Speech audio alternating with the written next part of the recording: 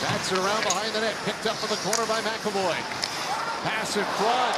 And then knocked down was Charlie Coyle before he could shoot.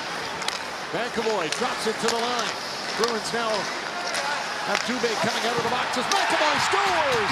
Charlie McAvoy, welcome back to Boston.